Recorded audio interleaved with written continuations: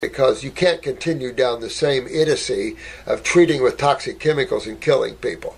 But I just wanted to do this video on excessive thinness and those that fight this seriousness, because this is serious. But you can go up rectally, you can go a lot of ways, but to be honest with you, malabsorption is malabsorption, and it's in the wall of the small and large intestines. And in the wall is the cells that make up the wall. Well, what makes up the intestinal tubes, just like everything else in the body, are cells.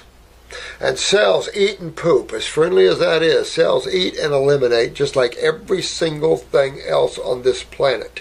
Plants eat and eliminate, animals eat and eliminate, stones eat and eliminate. There is a process constantly of consumption and elimination. One has to take that consideration in understanding the human body. Just because a medical modality has not come to that understanding yet doesn't mean no one else can.